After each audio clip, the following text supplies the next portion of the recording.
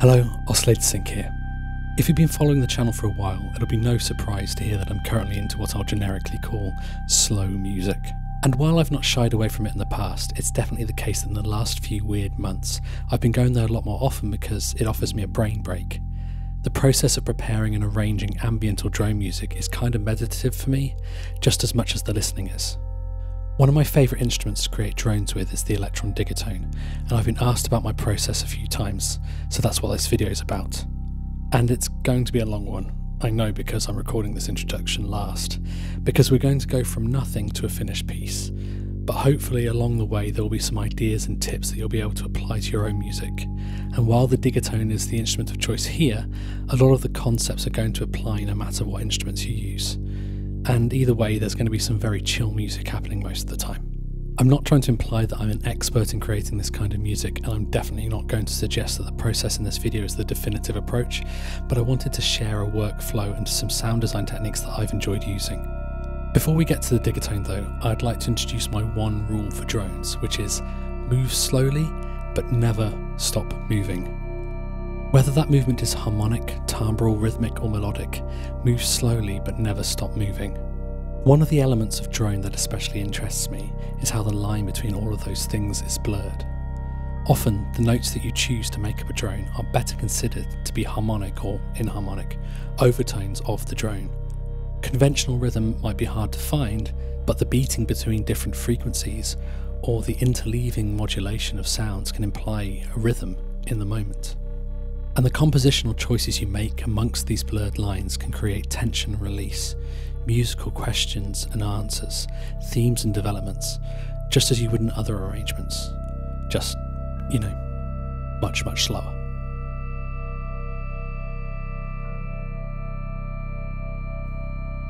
So I'm here on an initialized pattern here, and let's start by thinking sort of in broad terms about the arrangement, if you like, what we're going to be using our tracks for. So my plan is first two tracks to have a kind of a paddy kind of drone. Track 3 can be our sort of bassy drone, and then on track 4 we'll add some probably some more sort of ambient melodic motifs, maybe just to create a little bit of interest here and there. So let's start with track 1, which will be one of our paddy drones. What I plan to do is have one that is more sort of stable, that's a bit more grounding what's going on, and one that's a little bit more unstable. But we'll start with the more stable one first of all. So go into our amp page. Now, I'm not necessarily an advocate for making all drone sounds have long attacks and long releases, and in fact when we get to the bass sound will probably not work that way, but it does kind of sound good. Right, before we get into any of the other sound design on this one, I'm actually going to come into the second amp page here, and I'm just going to chuck on loads of reverb. Now again, adding loads of reverb on everything that you're doing within drone, not necessarily the best thing at all times. It gives you no back to front contrast if everything's drenched in reverb, and again when we get some of the other parts we'll possibly try and make them a little bit drier so that they're not just sort of soaked in reverb. But having a big long reverb does allow you some sound design tricks, and you by having it here at the start you're kind of working it into the actual sound design process. So let's just make it nice and long and also a bit darker.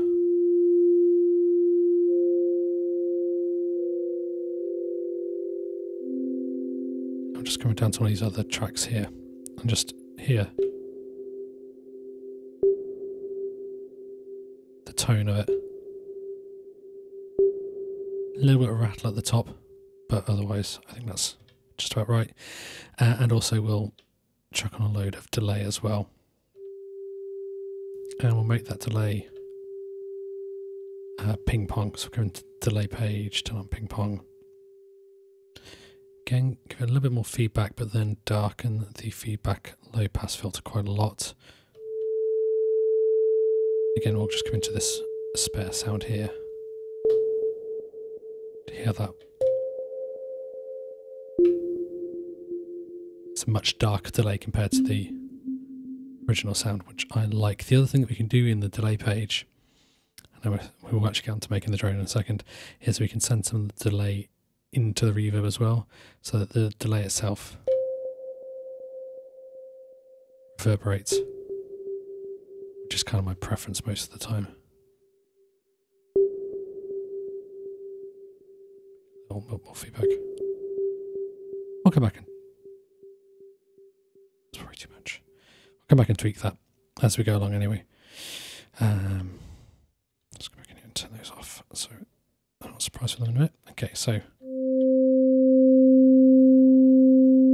we now have a sound that's going to go on forever because it's got a load of reverb and a load of delay, and then the delay is going into the reverb. Makes us able to have notes ring out for longer than they're playing, which when you're dealing with only 8 voices of polyphony might well be a benefit. So let's create a bit more interest and indeed movement, because as I said, everything has to be moving at all times. So which algorithm? Let's go with algorithm 2, which is essentially 2 lanes of 2 op voices. And let's start playing with the FM parameter a little bit.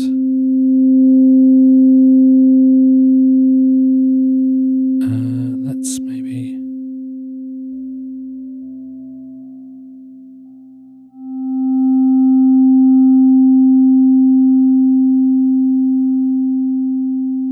I probably don't want to push this too high. It's kind of nice though. So one other thing that I tend to do with these sorts of voices, because it helps with that clicky attack there, is I tend to come into the second page of Syn2 and I turn the phase reset off. That hasn't fixed everything yet, but then if we come into the amp page and if we turn the amp envelope reset off,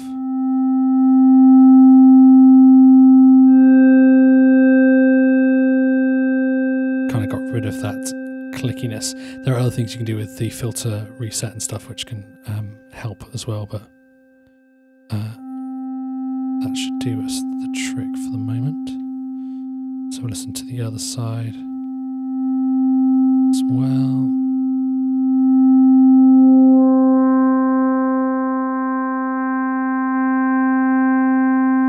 Maybe a little bit of feedback.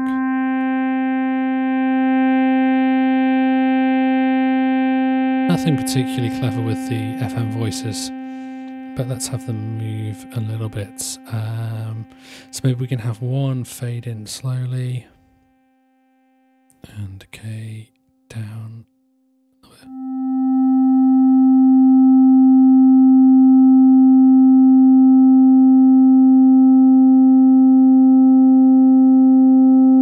That's very, very slow.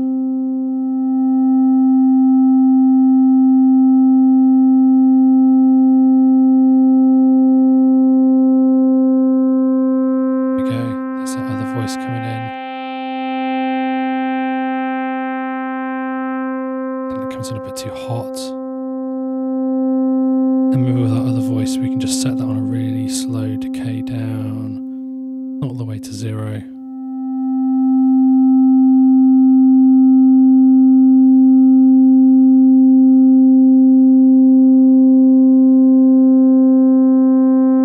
We've got that movement over time.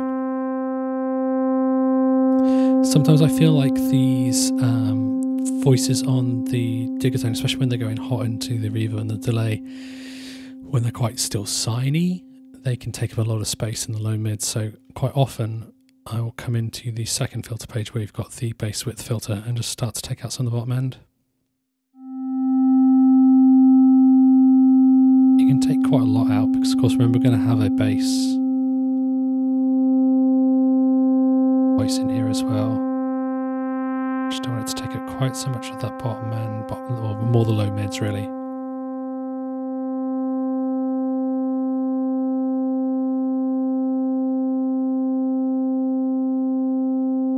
Okay, so let's think about our filter.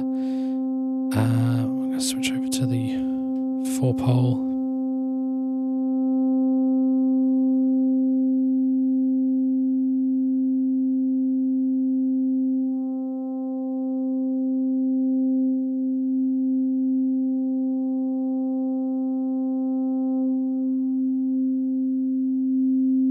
a bit of resonance on there.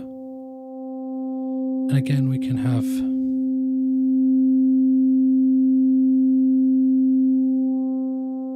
so I'm going to crank the sustain all the way up and adjust the envelope to find my highest point.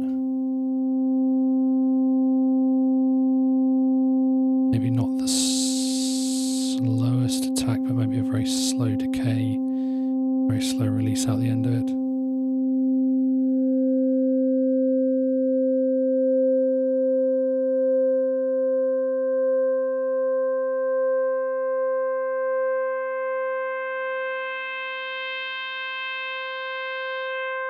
Okay, I think this one is still coming on a bit too hot there. At the moment everything's a bit stable. Even though this is the stable voice, I'd like this to be a little less stable, so I'll just bring in a little bit of detune.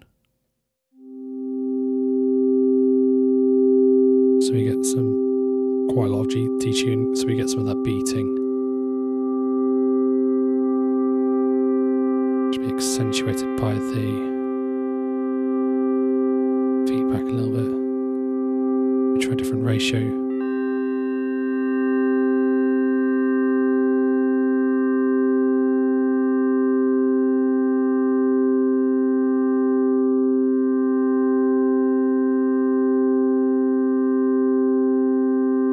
Maybe if we come into the Sin 1 second page, maybe let's just try detuning.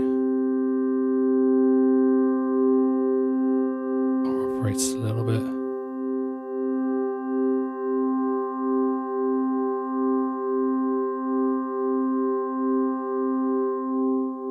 Try low octave.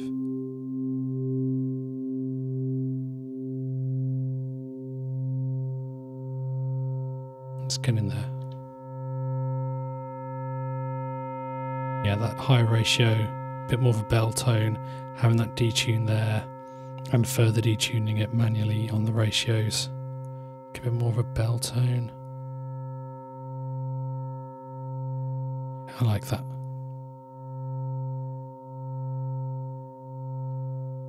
Okay, I'm going to go and adjust the LFOs next. But before I do that, I'm going to set the tempo, which obviously is going to be really low. Should we go all the way down? 31. Let's show some restraint and not go all the way down.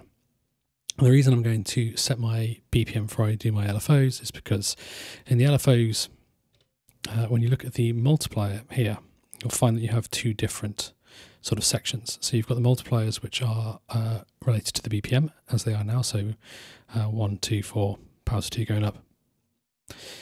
And then you have the multipliers, which are independent of the BPM. So if you're trying to make really slow movements, which is of course more what we're looking for here, which one of these you choose, whether it's the 1 times BPM or the straight up 1, will depend on what your BPM is actually set at, because the ones without the BPM set here, I believe, are set to relate to 120 BPM. So if your BPM of your pattern is higher than 120, you want slowest possible modulation. You want to be with the unsynced ones, but in our case, we want to be with the synced one if we want to create very slow modulations indeed, which is what we're all about today. So back to the first page here. What are we going to do in terms of our movement? So the first thing I'm going to do is I'm going to add a small amount of very slow pitch wobble.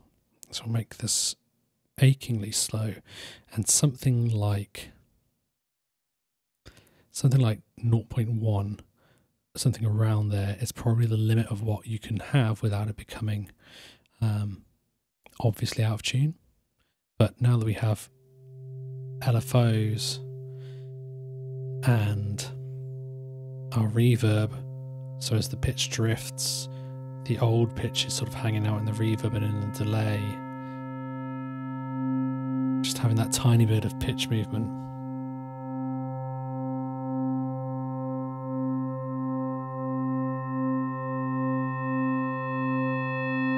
I'm just going to the second filter page and just take out some of the extreme highs. Make it a bit more mid-range focused. can hear that you get a little bit of beating in the tuning there. Maybe we can push it a little bit further. You listen there. It's right on the cusp of being out of tune now. Noticeably out of tune. And that's about right, I think. Okay, so we've got lots of movement in the envelopes, but the envelopes will eventually end, so we need some more timbral movement to be introduced here. So what can we do for that? Well, we can maybe look at moving the level of A, perhaps. Let's try that. So again, we'll set that really slow, which will be our BPMs. And again, slow, slow, slow, but not the same as the other one. We want to have differences between them.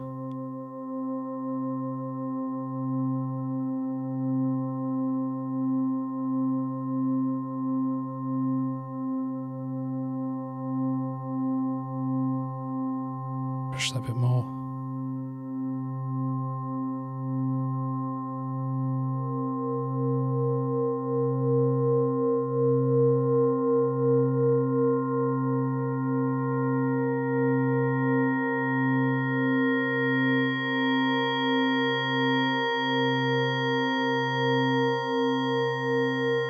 Yeah, I think that's working.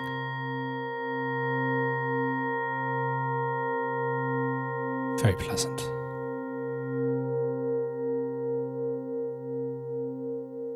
Okay, that'll do for our first voice. So let's actually sequence some notes here. So again, let's make things as slow as possible because that's what we're doing, making slow music. So we'll go into our pattern here, func and page, and we're going to do function yes for length per pattern because we want to have our patterns roll over each other.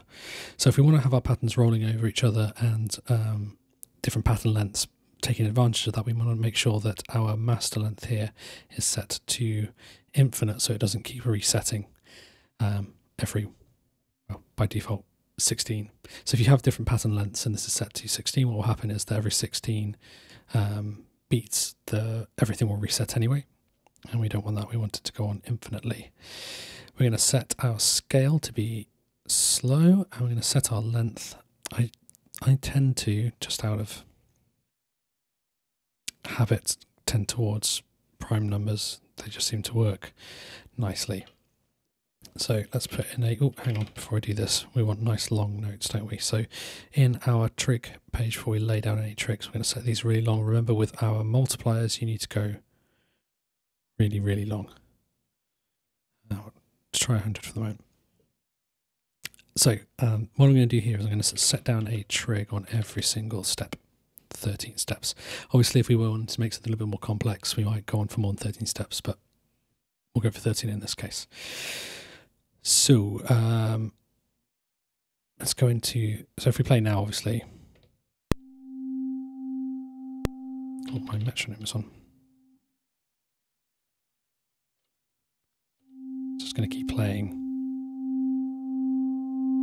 the same note again and again. Obviously, that's not what we're after here. So let's go in and actually lock in some different notes. So this is our more stable track, if you like. So I'm going to stick mostly sort of diatonic notes. So we'll stick in C just because it's easy. So I don't want to speak too clearly to major or minor, so we'll try and avoid the major third too much, but we will stick it in sometimes. We'll have a nice high D, a lower C, because we tried that. Get the fifths. I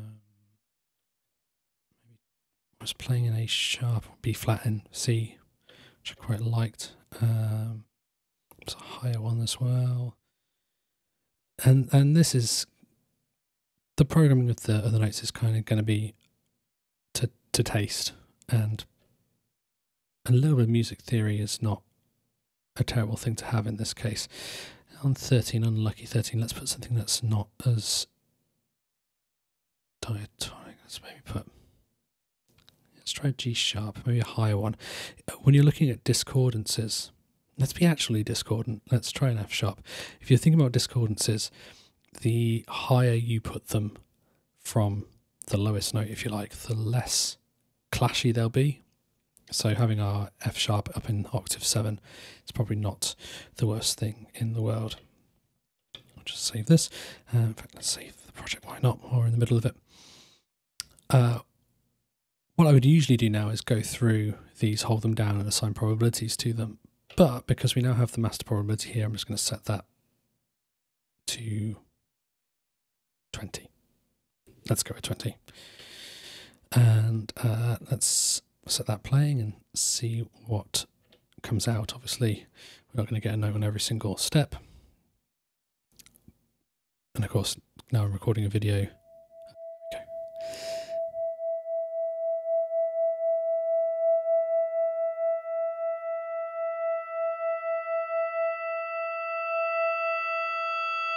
Okay, still think that's too bright at its highest point.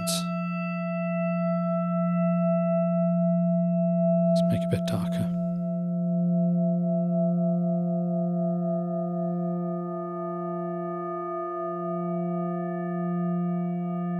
And the note choices are, in many ways, it's possibly useful to think about the note choices in terms of harmonics that are happening here, because we're building up an overall drone, of course.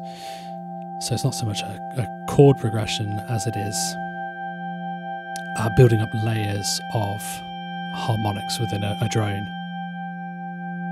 Okay, something that's moving too quickly for my liking. It's not going to be that decay there. I guess it must be one of these decays.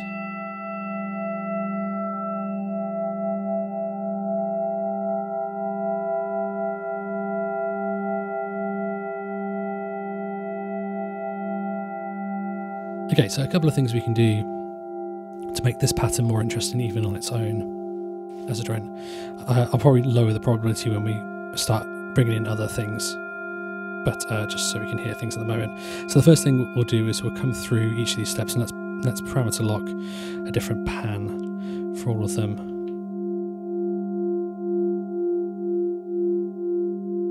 So that as the notes play, they spread themselves around the stereo field.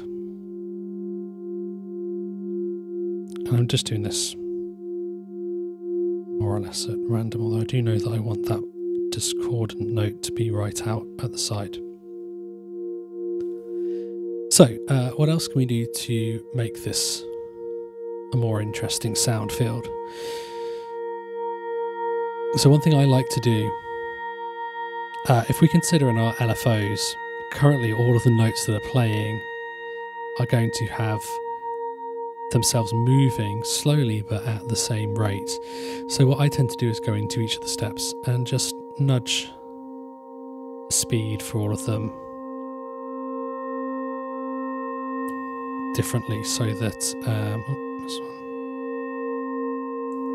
when they do play over each other, they are moving at different speeds.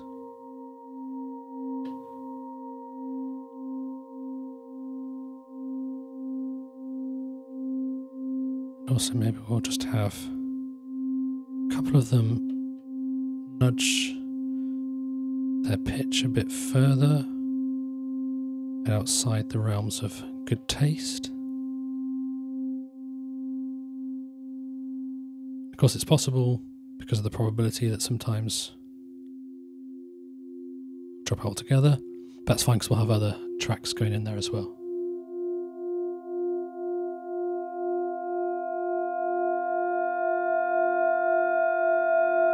And now we've got more interesting beating happening between those notes. We're creating tension, which means that we can have release.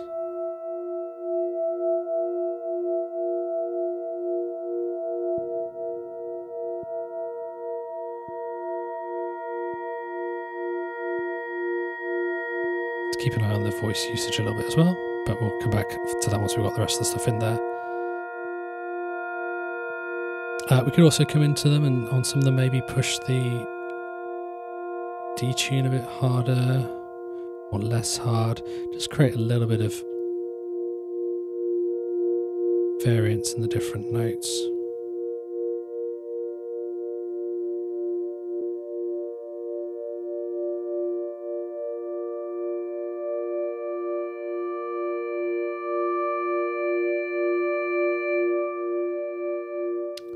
Okay, let's move on to our next part and create something with a little bit more instability, a little bit more tension for us to get release from. Okay, we're back with a untouched sound here. So I'm going to create something with a bit more tension. So I'm going to go over to the most tensiony of all of the algorithms, which is algorithm 6, because it has all that cross modulation going on in there. Delicious. So this one again is going to be kind of a paddy sound. So we're going to set our stuff long, and we'll give it an absolute ton of reverb. We'll also set our amp envelope reset to off, and in page 2 of Syn 2 we'll turn off the phase as well. Phase resets, I should say. So let's set about creating a more tensiony kind of sound, and we'll just kind of get the main sound happening, and then we'll start introducing envelopes and stuff. So in this case, A is going to be modulating both of these operators once I fade them in. And let's give A some manual detune here in page 2.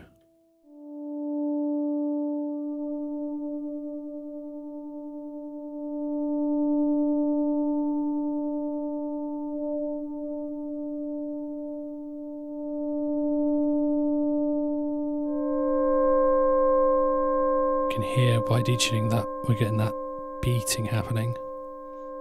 Let's also tune C and B1, our two carriers, away from each other as well.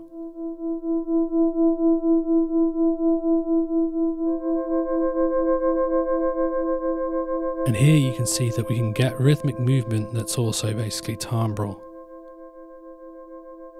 So as we get different notes happening in this track,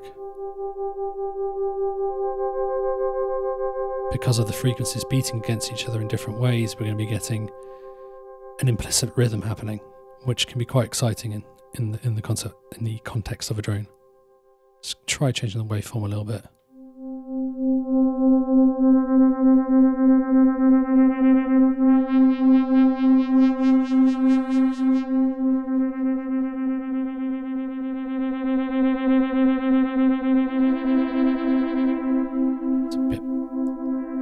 Crass, I think.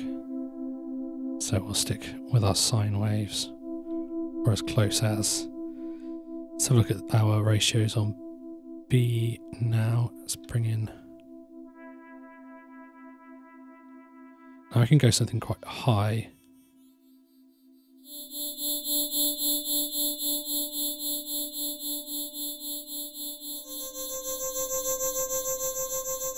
But then detune that off wildly.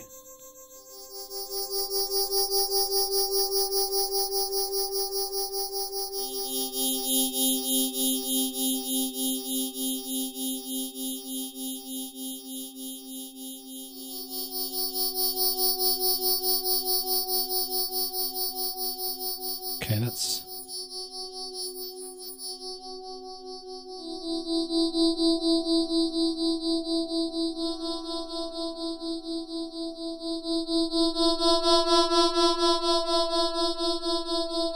here as you start, because of the cross modulation, the fact that everything's detuned. As you bring up that level there, we're getting quite interesting stuff happening. So perhaps we'll use an LFO on that. Yeah, why not? Okay, let's just go ahead and say that we're going to do that. So Syn A level. We want to be BPM based and slow, slow, slow. And slow. And where's our midpoint and how far we're going to deviate?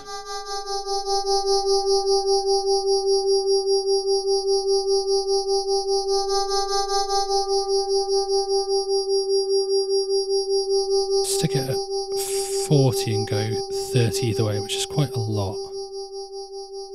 So all of your LFO parameters are going to be relative to the way that the parameter actually works. So if I set Syn level A to 40 and I set my bipolar LFO to have a depth of 30, that's going to swing down to 10 and up to 70. You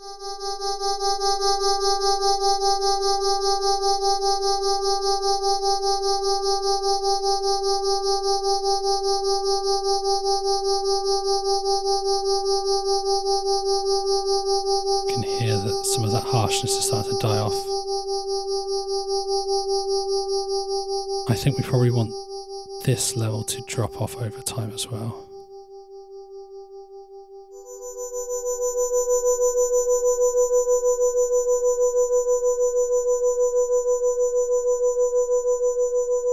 And I think we definitely don't want it to be this bright.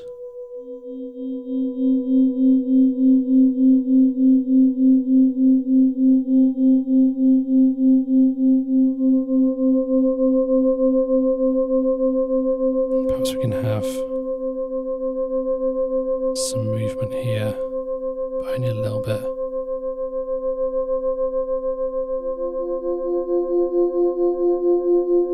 And again, quite a lot of stuff is happening in the lower mids there, so let's filter some of that out.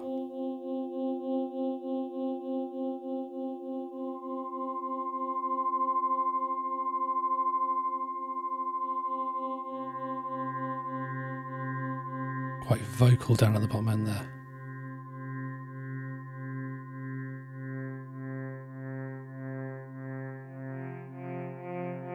Yeah, let's introduce some feedback.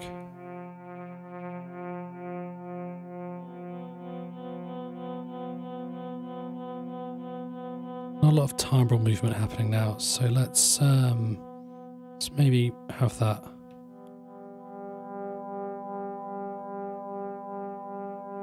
Fading over time.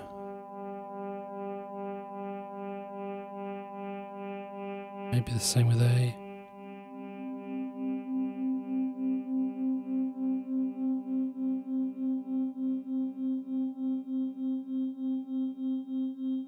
Bit of drive. Trying to make it a bit more dangerous sounding.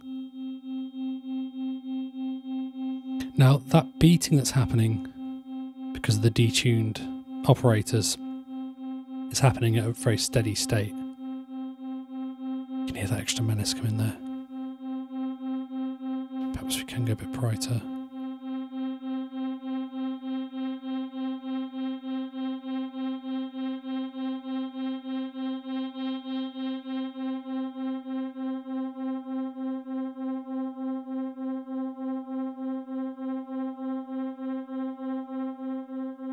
Yes, anyway, sorry, I digress.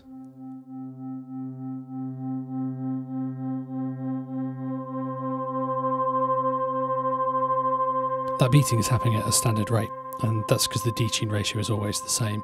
So let's also nudge that a little bit. So if we go into our LFOs here, we can go down to...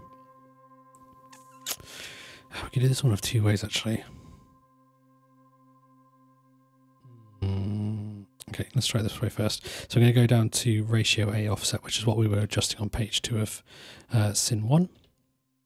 Again, we'll set it nice and slow. BPM 1 is what I want. Again, the LFO mode that I'm using here is the free running one, which, given that I'm going to tweak the speed for all of the different steps, is what we want here. So just nudge this, not by much. That's probably too much, actually. Oh, look.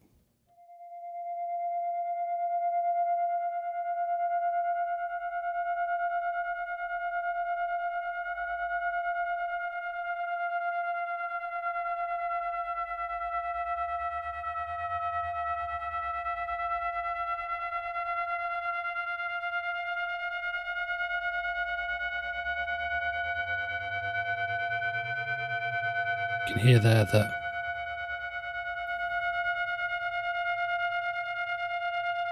getting quite a lot of movement happening. Let's try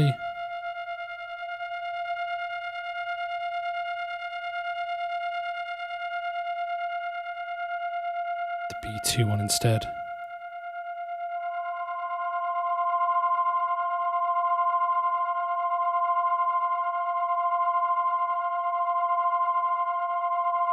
Okay, so the other place we can do this, I'll try it, see what we like more. It's the pitch of A and B2.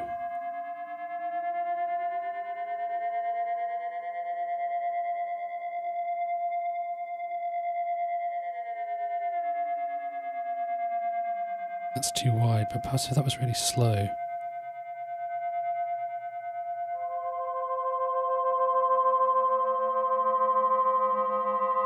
We get those side bands coming in more strongly than with the ratio offset.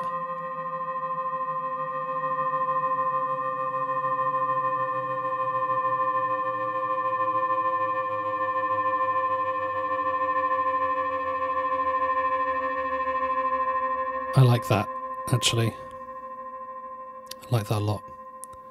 Is that still too bright? Maybe. Let's just take a little bit off the top here.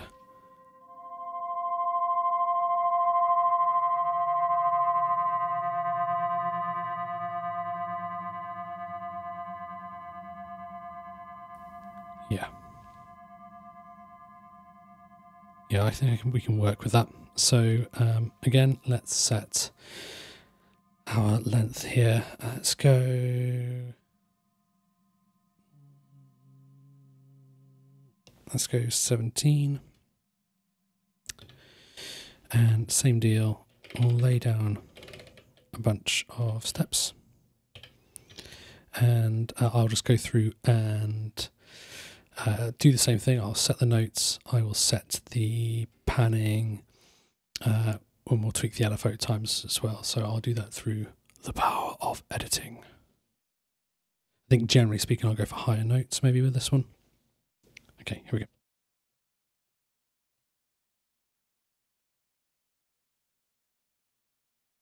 Okay, then same deal. We've got our scale nice and low. We've got long notes. Let's have a look how these two parts now layer over each other.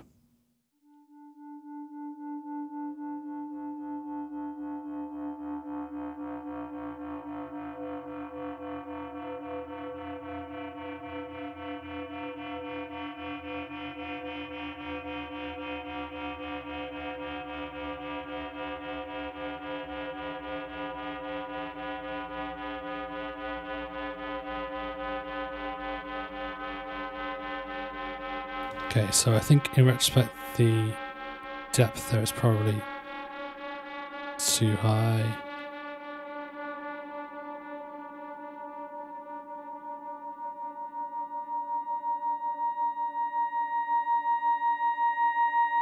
And maybe this is slightly too bright still.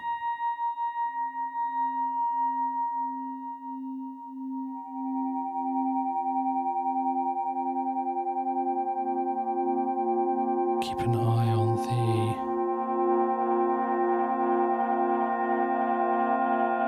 the voice use as well, because that's going to inform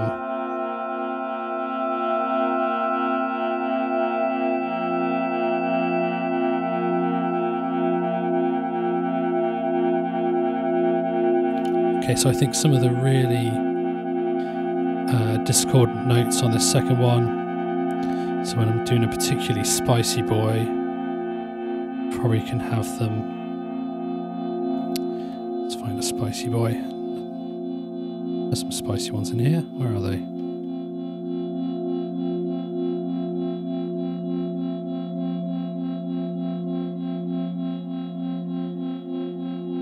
Where is my spicy one?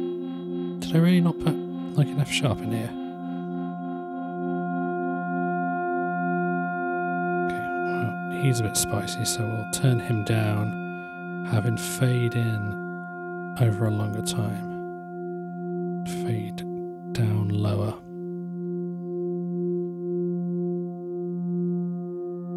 So that they're not quite as abrasive.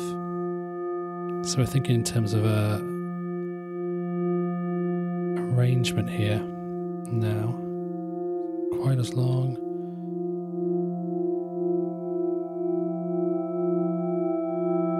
Fade in more. Start darker.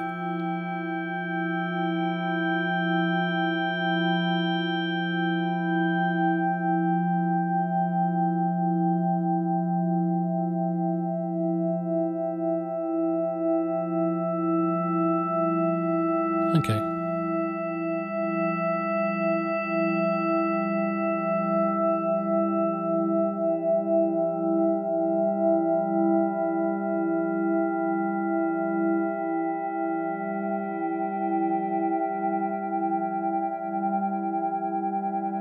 Actually, I think the really spicy boy was on this one.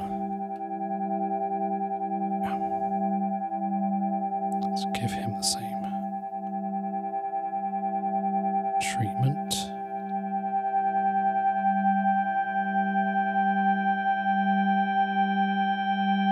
Again, the composition is kind of mixed up with the sound design intrinsically with drone music.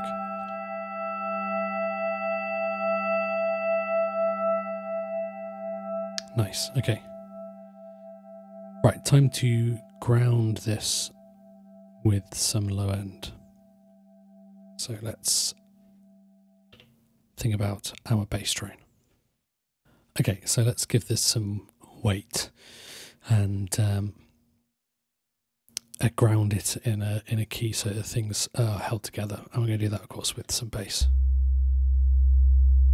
And you know, on the Digitone, low bass is real easy to come by.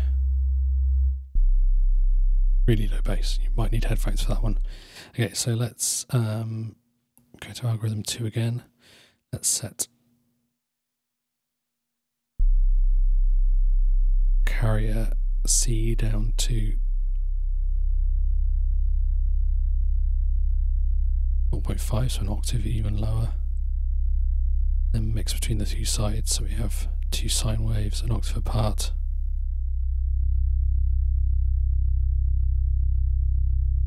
Just wave shape C slightly.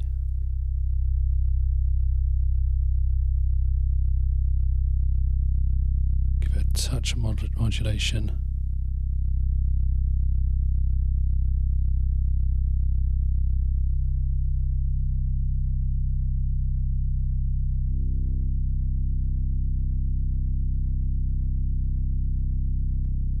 Drive it for some menace.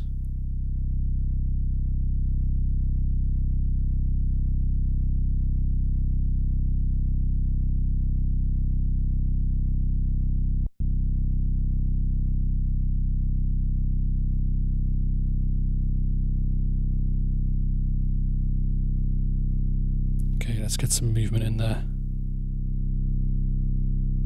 Let's try just detuning the B carrier slightly.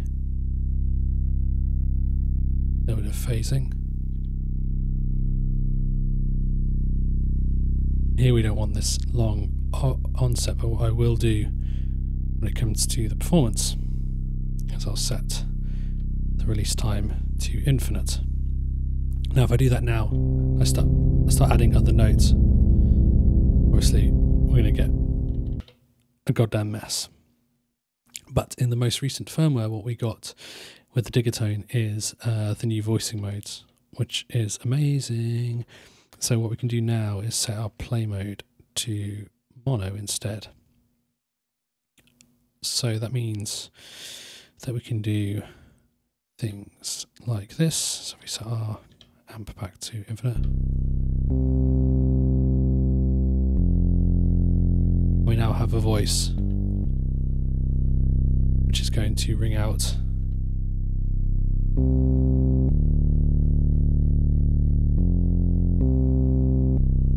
forever, but not play over the top of each other. Scrumptious.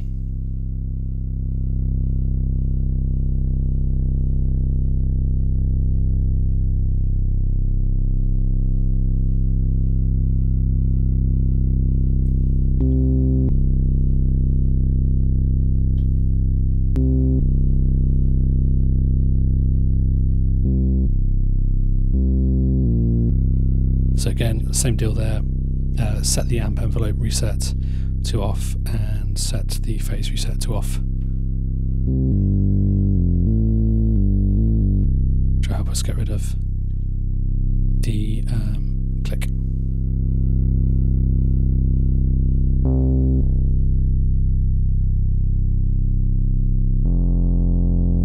With a little bit of filter movement each time we play the note.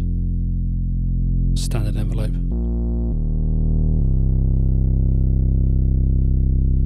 Should try setting C even further down. Too far.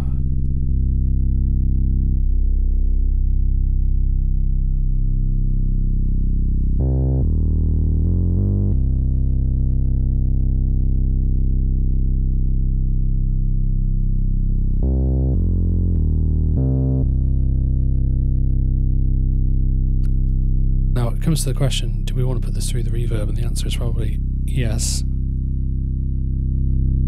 So that it spreads itself into space a little bit, but not as much as the other stuff. Chorus.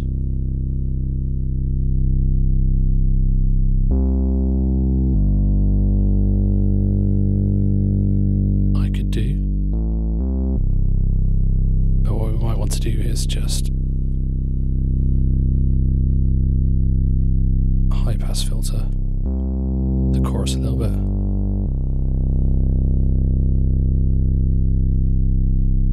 Delay.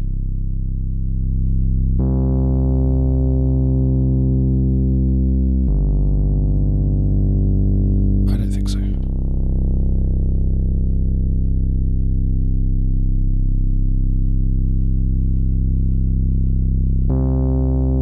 Probably not quite as much filter movement, I think.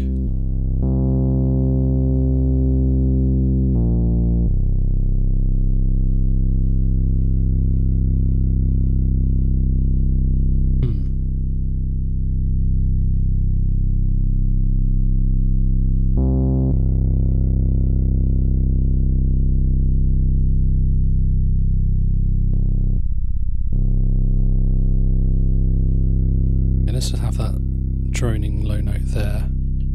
The rest of the pattern, see how that's feeling. Start thinking about the sound design a little bit more.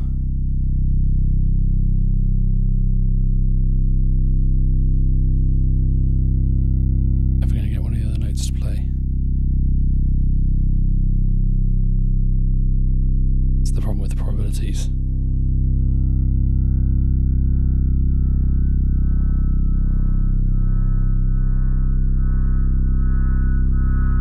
So that's that track. I think that needs to be chopped in volume a bit now.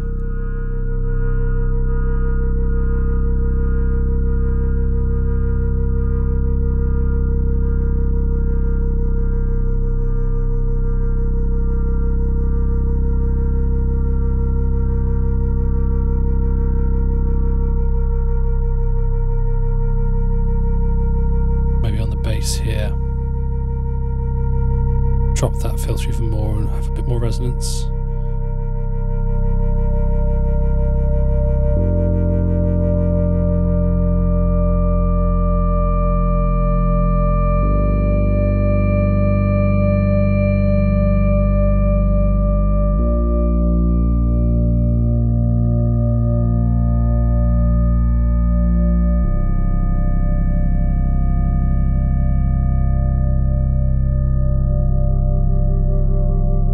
So now I think that both of these need a little bit more top end taken off them. Now we have them in context with some bass.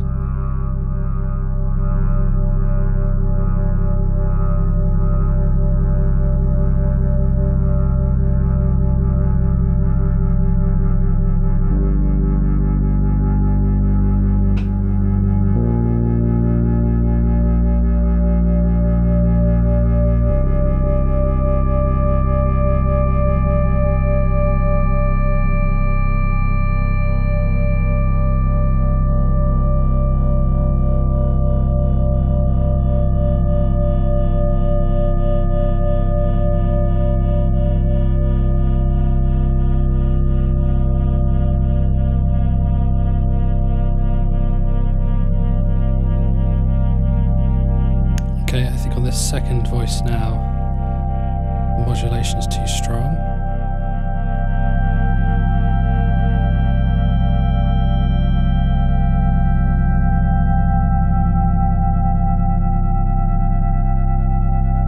So again, we'll just drop the range of the LFO that's moving the level of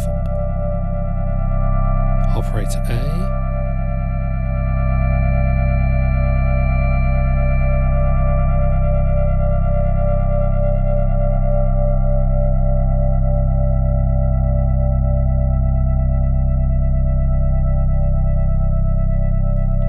Drop our probability down as well.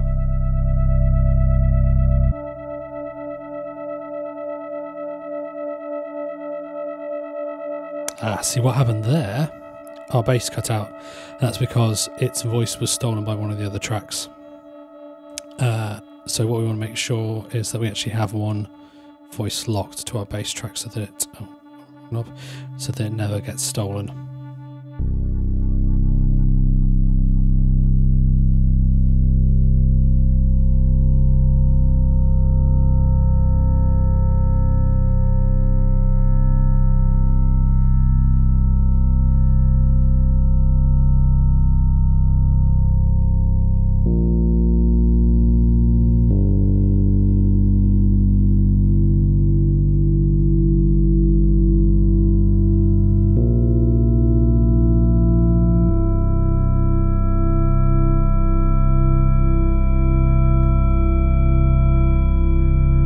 So it's a fairly simple bass line. It's not moving very much at the moment, is it?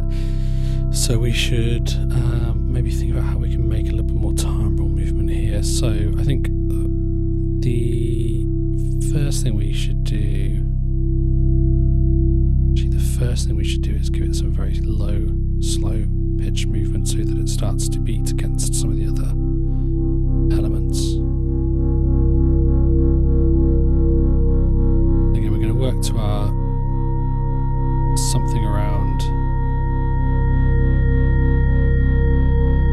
0.1, maybe slightly low for the bass. And then let's try just some simple filter movement. Or maybe let's just try the feedback. Since we have got feedback on one of the operators.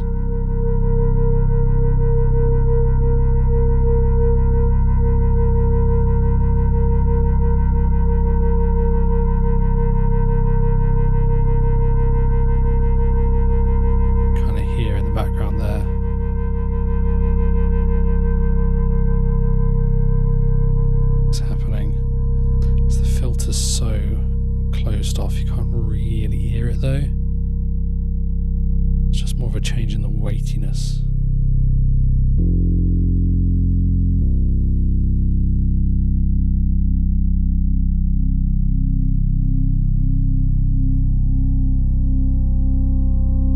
Let's try filter instead.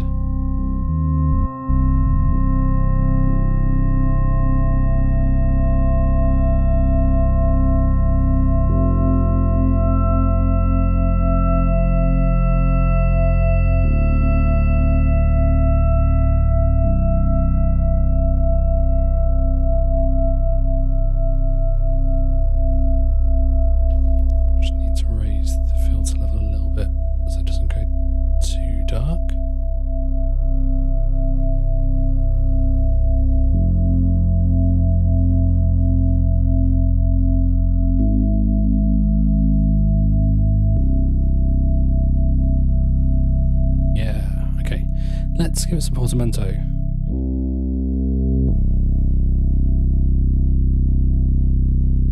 So the neat thing with the portamento controls on the Digitone is that we don't have to have full portamento, so we don't have to have it go right the way across from where it started to where it's heading up to.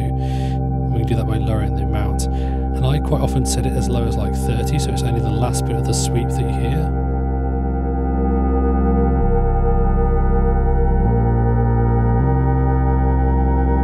Allows you to make the time slightly lower without it, slightly longer.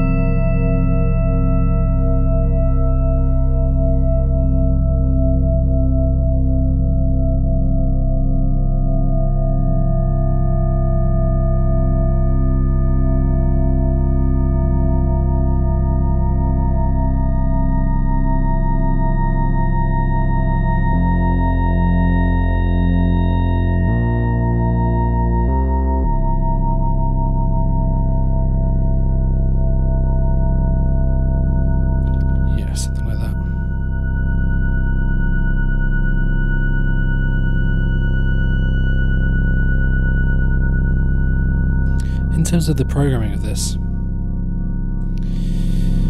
tempted just to say I'll play this live. Otherwise the program will be much like we've already seen. The only difference would probably be that I'd have the probability of anything that wasn't a C quite a lot lower, perhaps.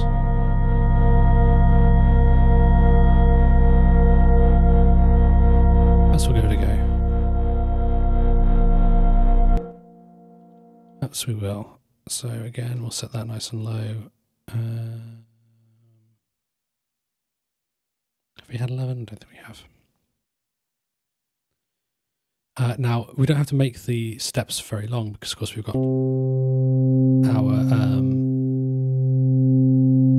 envelope set to infinite. So we don't need to worry about that. So that's our root note.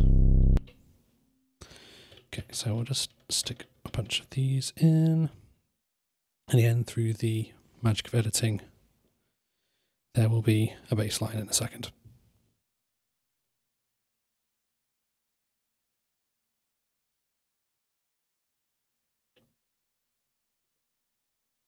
Okay, so what we have is our sequence setup. The conditions are, well, the condition of that first C is off, so it'll always play. And then for most of the notes, it'll be 25%. And then when we get to a C, I've upped it to 50%. And we might tweak that as it plays, but we'll see how it feels. Let's give that a go.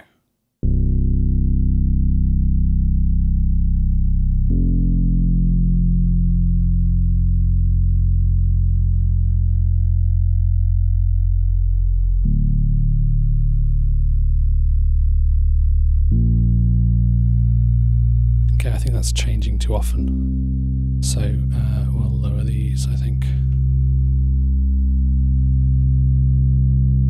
even for the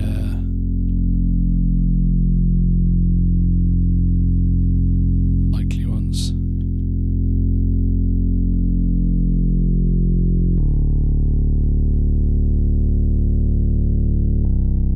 It'll always ground itself back to that CE there. So we don't have anything particularly unpleasant hanging for a long period of time.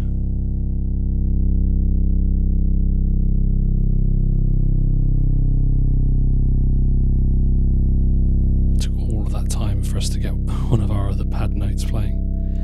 That's how it can be sometimes with random trigs.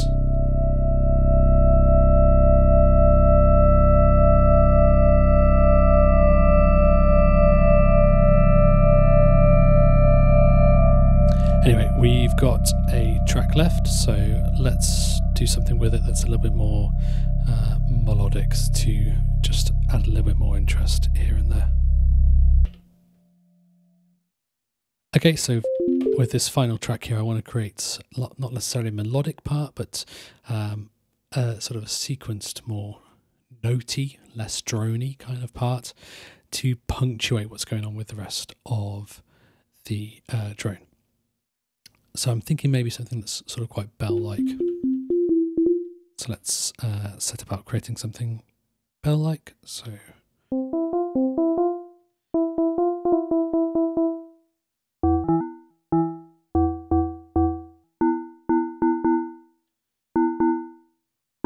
just offset it even further. Give it a bit of a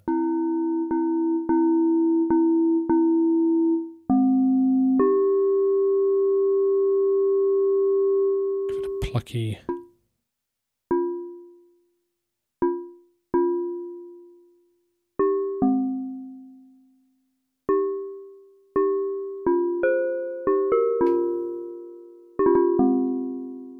Okay, on our way.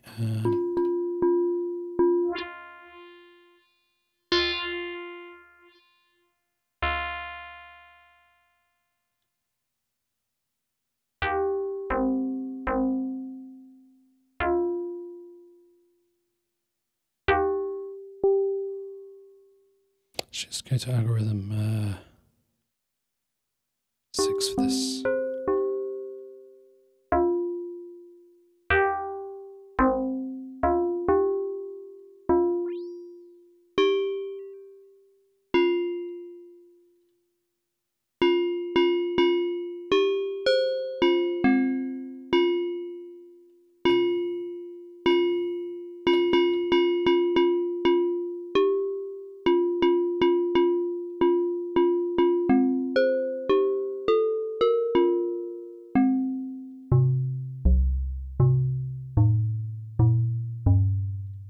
Let's reduce the level of the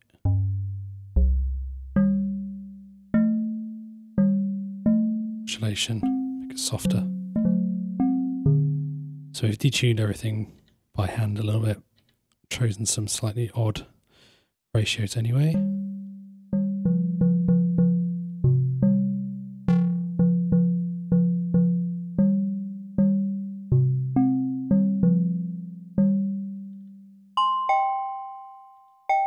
Okay, take a lot top end off of that.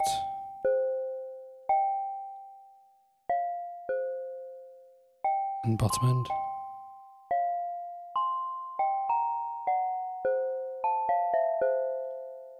Get some goddamn reverb. Delay.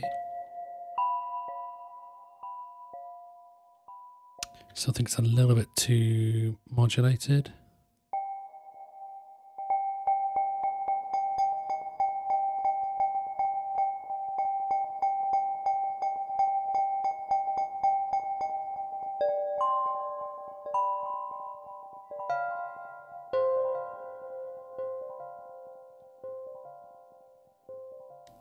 Shorter.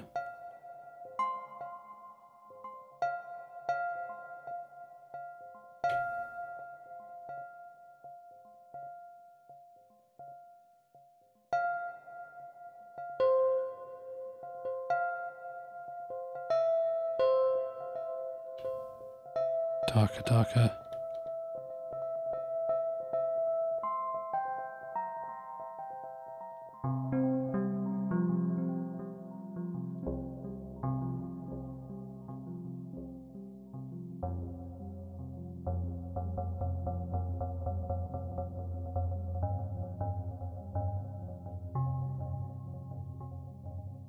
Something like this, I think.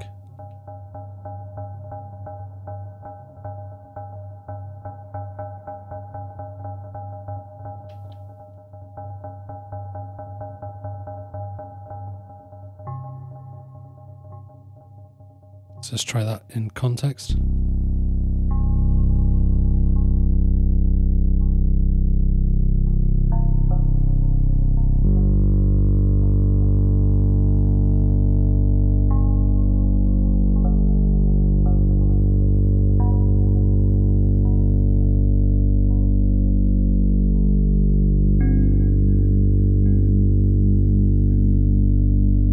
So this sounds better tuned down, so I'm just going to set its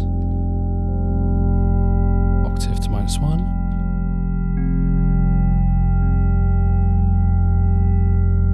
Try a little bit of drive on this to dirty it up. You can hear there we got a little click, a little glitch because of the voice stealing. So we do need to maybe address that a little bit. So we may want to, let's just say that we're only going to play one note at a time here.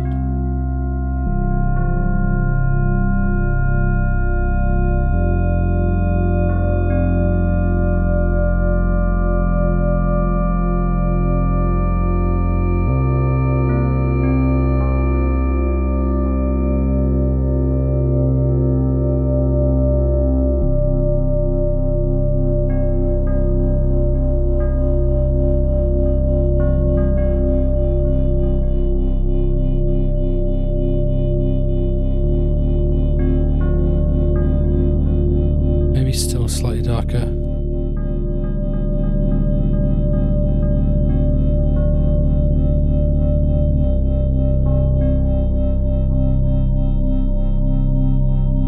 Let's give it some of that really slow pitch modulation as well.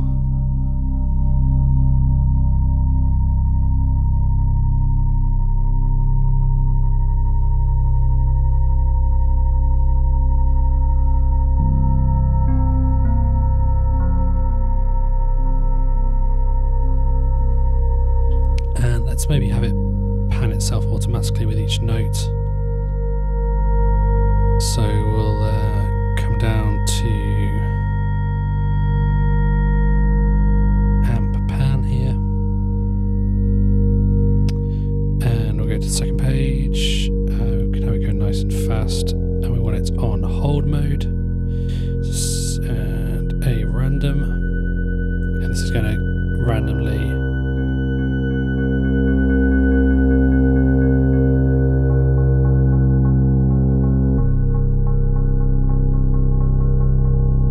pan the note with every trig. Okay, so in terms of the programming here, so let's set our pattern length.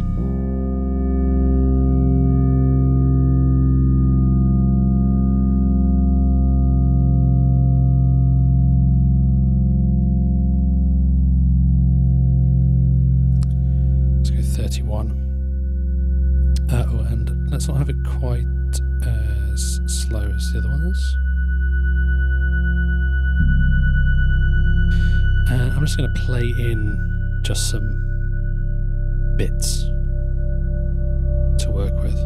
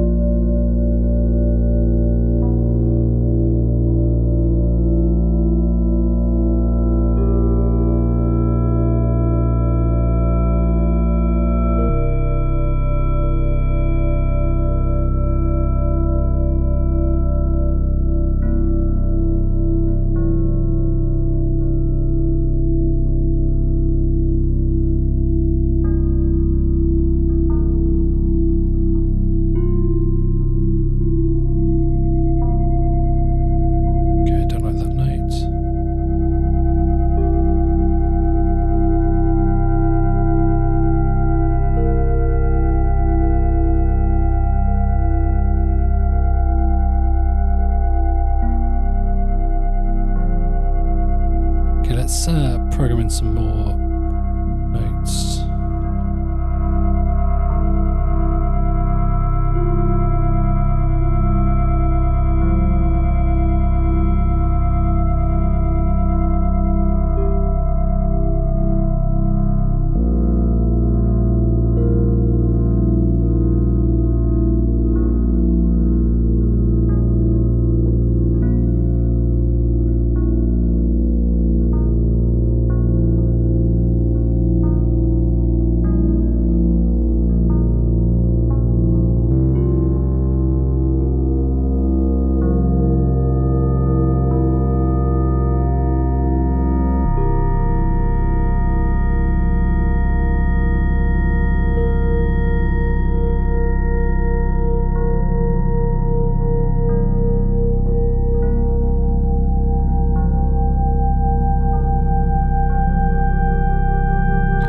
Start to hear that some of this stuff is happening on sort of regular pulses, and obviously we're going to lower our trig probability down real low, but let's make sure things aren't happening on a real obvious pulse. And the way we can do that is by using our micro timing here, and what we might want to do here is micro time things so that they're really close to each other as well.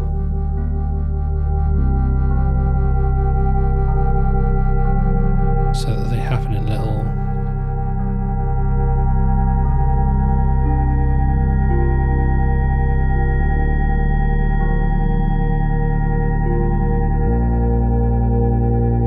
clusters perhaps. And when they get thrown into our delay as a result, we get interesting stuff happening.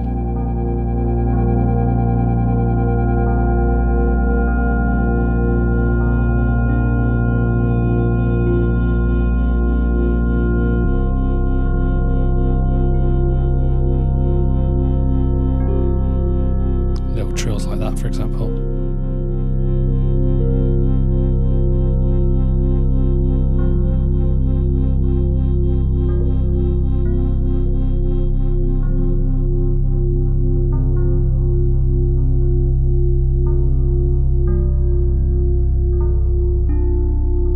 Put some really high notes in there.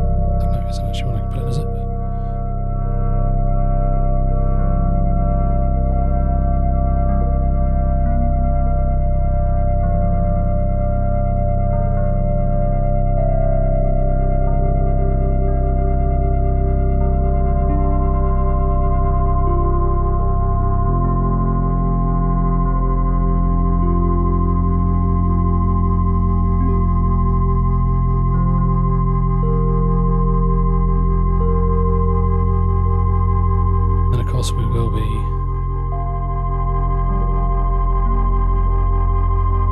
shutting all of this down with our trig probability in a second.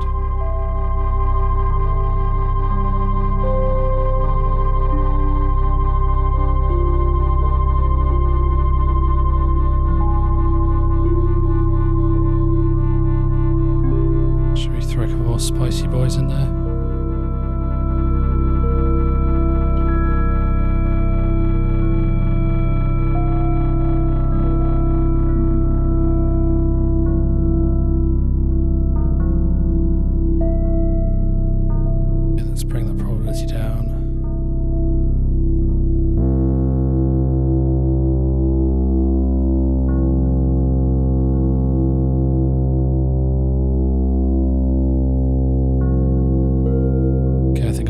Can be darker in general.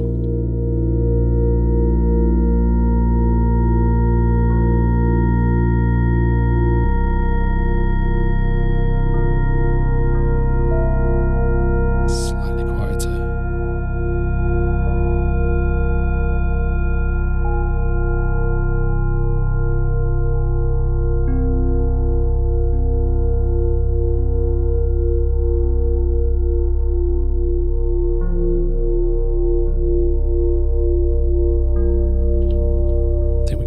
Delay slightly darker now that we've got more stuff in. A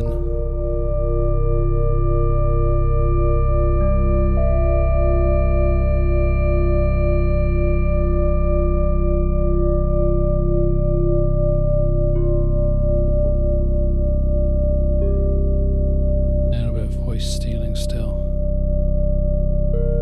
So we could, if we were trying to avoid it altogether, we could maybe lock a number of voices to each of these.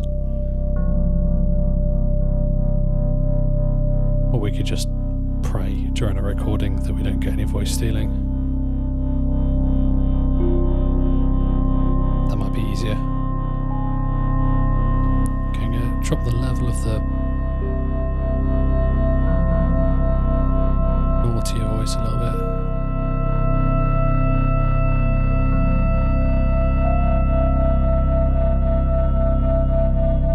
Maybe take a little bit more of the bottom end out of our first sound, make more space for the bass. Always need space for the bass.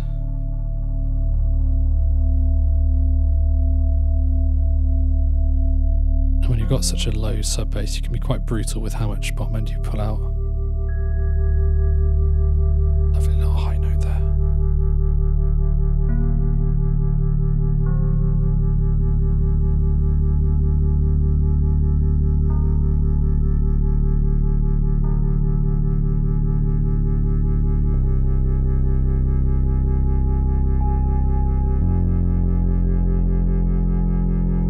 Maybe we can go to the master section and we can just see what it sounds like with the master overdrive on.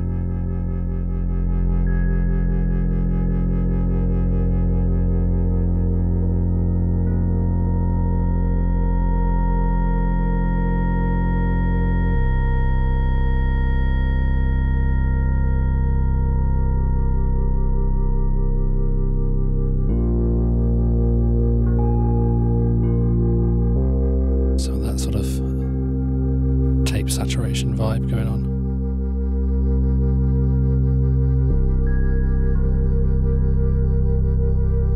So again, from a mixing perspective, I think maybe on these tracks here, we could just make sure that stuff doesn't encroach so much on the center. Just make things a little bit wider where they're maybe not wide enough. Just to keep it out of the way of the bass.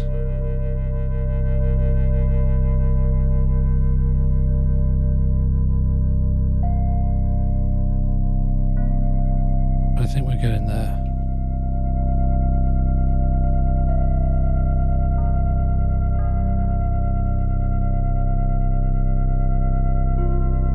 I really like on the Digitone the idea of mixing everything actually on the unit and only really having to apply mastering as far as possible. Don't tend to use overbridge. So little tweaks like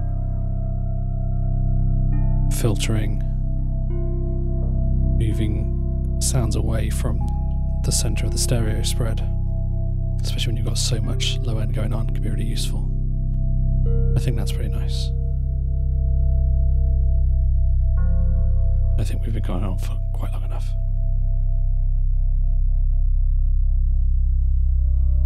The music you hear now and that you heard at the start of this video comes from a performance of the finished patch. I'll just add a quick note here about how I approach the final performance. Throughout the piece, I'm adjusting the relative trig probabilities of 3 of the tracks. I'm doing this to try and influence the ebb and flow of the piece in real time, knowing that if I want to increase the density of the main drone or the melodic punctuation, I can bring up their probability or back them off to create space. Similarly, if more tension is needed for contrast, I can bring up the more unstable sound we put on track 2. I had to be a little aware of running out of voices, but from putting the track together I had a fairly good feel for how far I could push the percentages. Ultimately, whether a note plays is still a roll of the dice, but I enjoy this approach of trying to nudge the music where I want it to go. It's something like trying to herd musical cats. Anyway, if you made it this far, thanks for sticking around. If you found the video interesting, then please do the usual subscribe and like malarkey, but seriously, your support for the channel is always super appreciated. As always, thank you for joining me, take care of yourselves, until next time, goodbye.